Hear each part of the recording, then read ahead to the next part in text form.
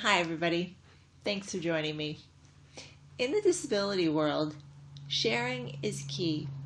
People share their triumphs, their tribulations, their challenges, and it helps other disabled folks deal with what they are going through. Regardless of what disability you have, each disability is very unique, as each individual is unique. So you take the disability they have, you take the individual's uniqueness, and no individual is the same, regardless if they have the same disability as the person sitting next to them. So sharing about what is going on in their life with their bodies, with their finances, with their families is absolutely key. I've been injured for 21 years, actually 22 years. I've been disabled from a spinal cord injury, and I have learned this firsthand.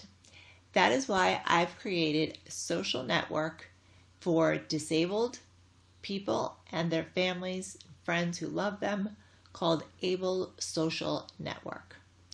And that network is there for people to join, to share, to have fun, to learn from other people sharing, and it has the same possibilities that I see for all people who are disabled. Endless possibilities. Again, everyone is unique, and this network is unique because it caters, again, to folks who are disabled and of any age, and their families and friends and loved ones who stick by them and know what it's like to have a friend or family member who is disabled. There's a lot of sharing that can be done, and hence a lot of learning that can be done, and a lot of fun that we can have.